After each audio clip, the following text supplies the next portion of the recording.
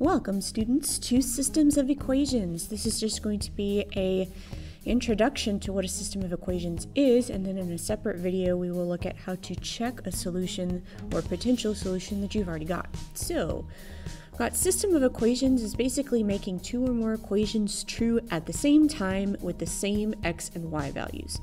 And I've put some examples here for you already. Let's zoom in a little bit. Let's say I've got these two equations. I've sketched graphs of them for you.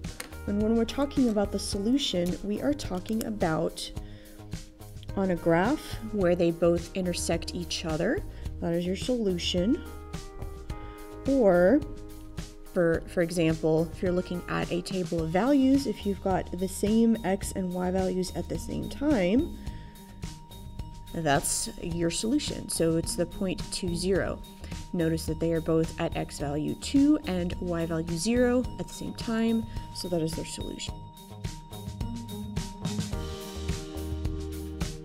So there we go, and your system might look all sorts of ways. It could be totally crazy. You could have a system that's not even linear, like you could have, I don't know, quadratic here, and then a linear, and then you got two solutions on that one. Or you could have, let's see, a linear going like this, and another one that's parallel to it.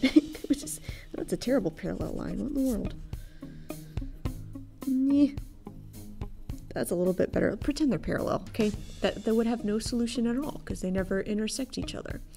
So, this is where we're going to be looking at this unit.